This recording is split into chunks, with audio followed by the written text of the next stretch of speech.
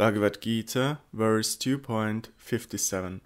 One who is always devoid of mundane affection, and who neither rejoices in prosperity nor despairs in adversity, is known to be a person of fixed intelligence. Sarardavarshini.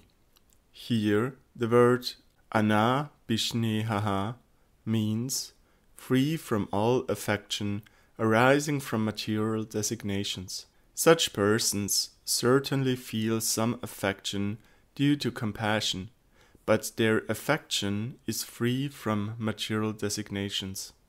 They do not welcome pleasing situations, such as being honored or offered palatable food, nor do they glorify those from whom they receive them by saying, "You are a highly religious personality who has rendered service to great saintly person, Paramahamsas.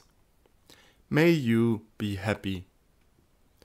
Conversely, when they are faced with an unpleasant situation, such as being dishonored or beaten, they do not feel any aversion, nor do they curse their adversary, saying, "You sinful person, may you go to hell."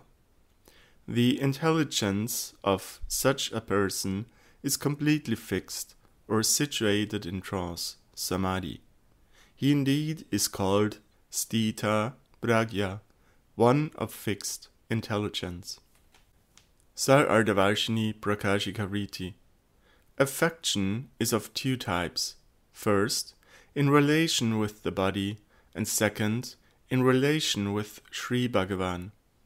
Affection in relation with the body can be seen in ordinary persons who identify themselves with their bodies.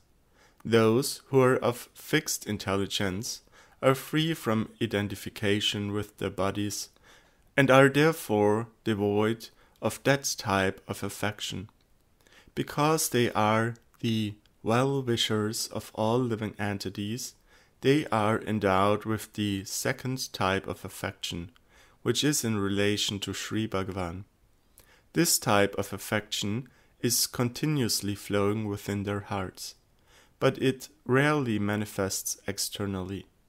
It may be seen in some special circumstances, but an ordinary person cannot detect it.